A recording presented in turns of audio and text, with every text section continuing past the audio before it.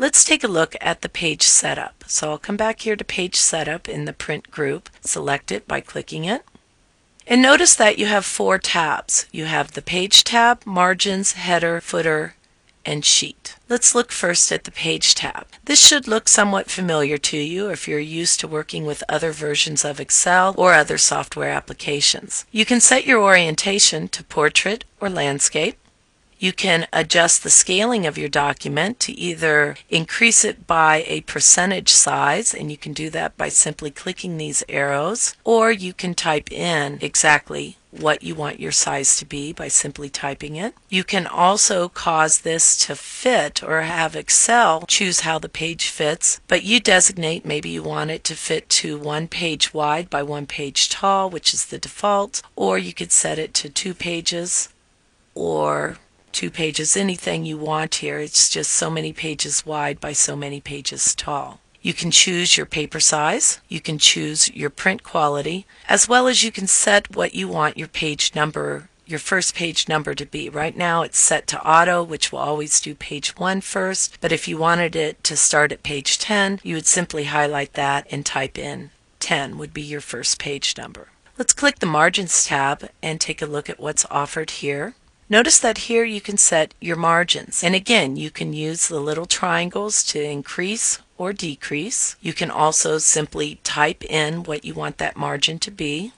You also can set the size of your header or footer. Maybe you want it to go up just slightly in size for both the header and the footer area, as well as you can center this on the page horizontally and vertically. This is a nice little preview feature. As you set your margins and your header and footer and center on the page, it will give you a preview of how your data will flow. We also have a header footer tab. Let's go ahead and select that. In here you can add a header and a footer. These are preset headers and footers. And if you click over here, right now I'm looking at my headers, on this drop down arrow, I have a list of various headers that I can choose from. And by selecting them, it is already pre-formatted and it will create that information for your header. You can do the same thing for your footer. Maybe I want it to say page 1 of how many pages are in my document.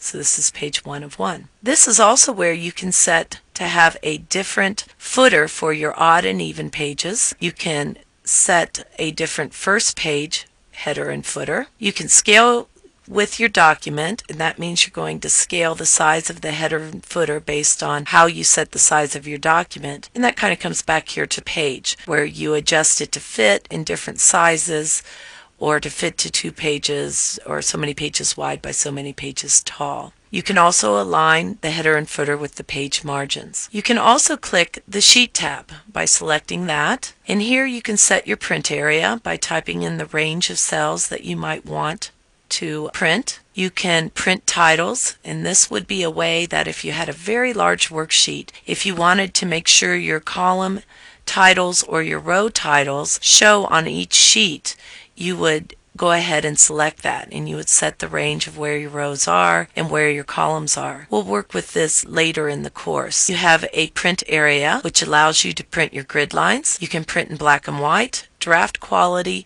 or row and column headings. Now, row and column headings is different than titles. What this option will allow you to do is actually print the A, B, C, D, the alphabetical labeling of your columns, and the 1, 2, 3, or the numeric labeling of your rows on your worksheet. You can print comments if you have them. Right now I don't have any, so this is grayed out. You can also print cell errors as displayed on your worksheet, and you can turn this off or make it non-applicable.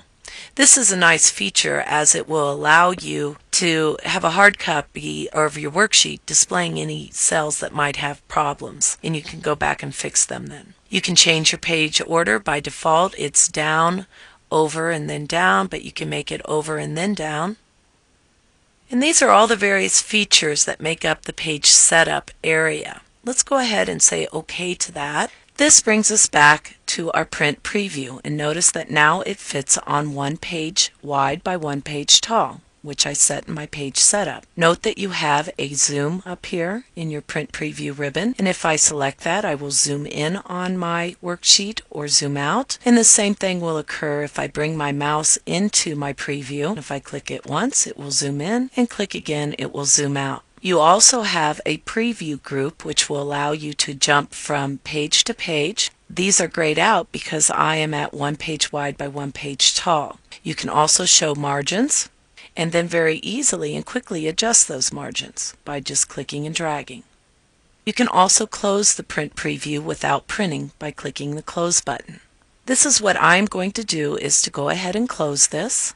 And now, to apply these features that I just showed you, please open up your product list. If you'd like to open up a clean copy of the product list that reflects the development up to this point in the tutorial, you can do that by going to your Office button, choosing Open, and then navigating to where you have saved your course directory. Mine is in Documents.